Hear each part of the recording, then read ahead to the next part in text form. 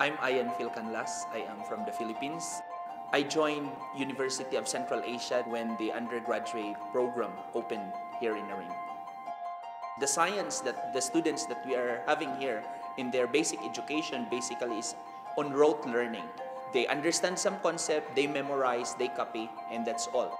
They fail to comprehend that science is everyday life, that everything they do from the time they wake up until the time they sleep involves science.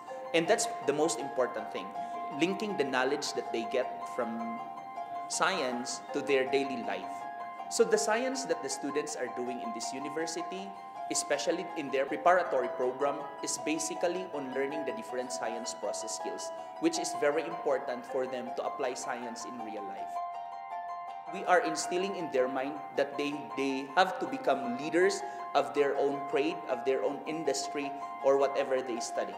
And also not just like, job seekers, but rather being more creative and creating more opportunities for other people within their country and within this region. The students are fantastic. Given the opportunity for them to develop at the optimum level, they will become great. They will become great.